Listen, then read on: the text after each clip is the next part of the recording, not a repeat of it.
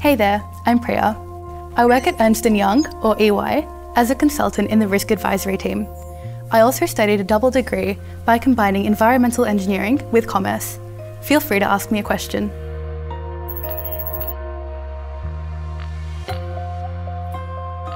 When I graduated year 12, I wanted to focus on sustainability. I wanted to study something from engineering and something from business, so that I could get both sides of the story and have a broad skill set. Monash was the only university that allowed me to choose this double degree. I really got into uni life as well.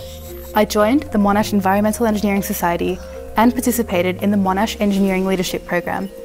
These things I did outside of study really helped to prepare me for a career after uni. But the best part was probably studying abroad at the Malaysian campus. The classes were structured the same, but I got to experience a whole different culture.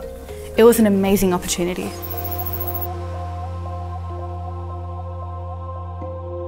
A risk consultant basically helps a company identify risks to their business. My role is to pinpoint those areas of risk, then help the company make changes so their business runs better. Some of the clients that I work with are health and government organisations, for example, public hospitals. If something's gone wrong, or if they're concerned about something, I'll be part of the team that does an internal audit to help them identify the cause and develop a strategy to help them fix it. At EY, our purpose is to build a better working world, and I get to live that every single day.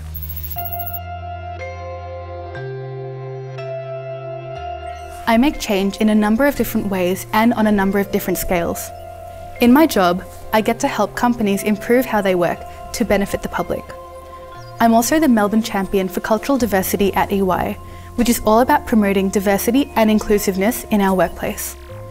Making change in my own community is also really important to me. Through the Australian Business and Community Network, I mentor underprivileged children from schools that wouldn't normally focus on STEM subjects. I also volunteer in a program called Be the Change, where I mentor kids in the Indian community and help them build their leadership skills. I hope I could help. If you still want more information about how you can combine degrees to get an edge, have a look at the Monash website.